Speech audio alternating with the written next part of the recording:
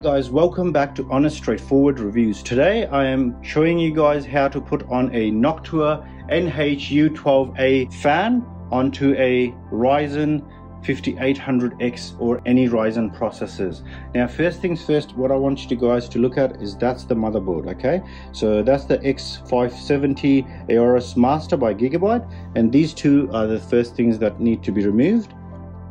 And that's the back plate in the back, that thing, that square thing. Yeah. Okay, we need that. We don't need those two plastic bits, okay? Now, as you guys might know, it's a good idea to have your power supply next to you just to get any static out of your body. Just by touching it, it should be off, not plugged in. Other than that, what you need is, so if you're doing the latest processor, the 5000 series CPUs, you need the gray ones. For the older ones, you can use the white ones. Those are the screws. That's what you need. You need these two brackets, which will replace those two, and you need this screwdriver. All right, without further ado, let's get this underway. Now, just a few tips before I start. So I wanted to show you guys the cooler. So that's the cooler we're fitting on today. So last thing you want to do is face it this way, okay?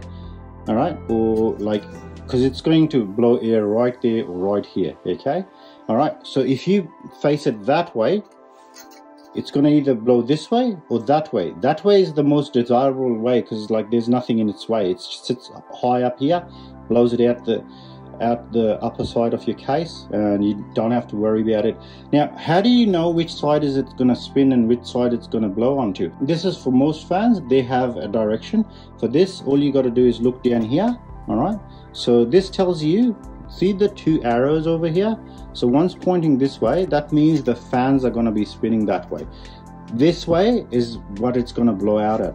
So this is how we're going to put this on, okay? We're going to take these off, then we're going to put it on, all right?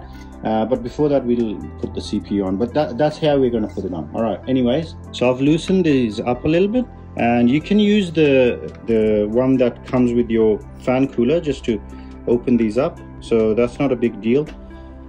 So I'll open these two up first. So that's opened up. Okay, no, it's not. Okay, they're done. Now what I want you guys to do is just give this a nice old tear.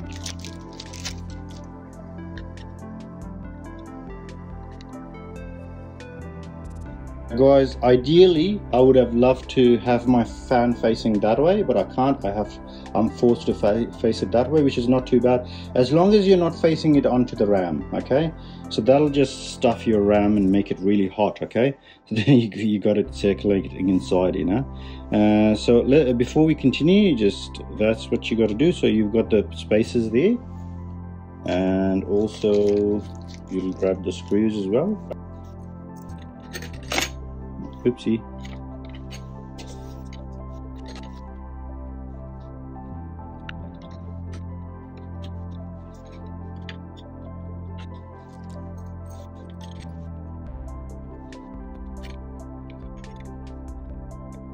Alright guys, now I've got the brackets installed. Before we do anything else, I'm going to install the CPU. Now you gotta match this little dot, really easy, with that little dot.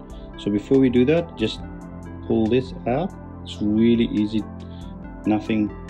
And putting this in, you got to be careful. Just line it up and it should fall into place like that. You don't need to do anything. There's no forcing involved, okay? It just went in. I'm not pushing it or anything like that. Just putting it back, and that's it. Bang, it's fixed. Now we're going to put the cooler on top of that.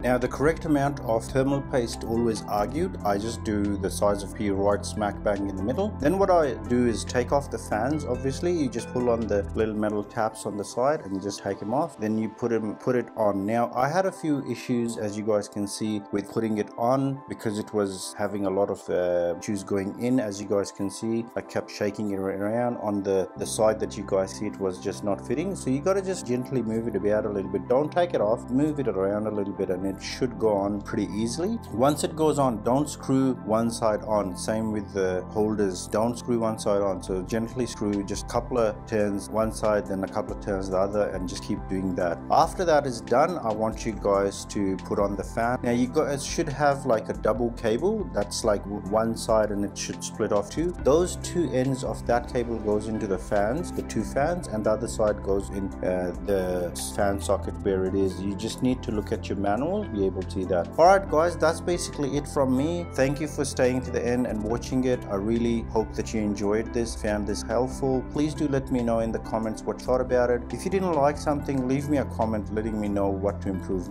Don't just dislike something. I can't improve. I can't guess what you guys dislike. Alright guys, take care.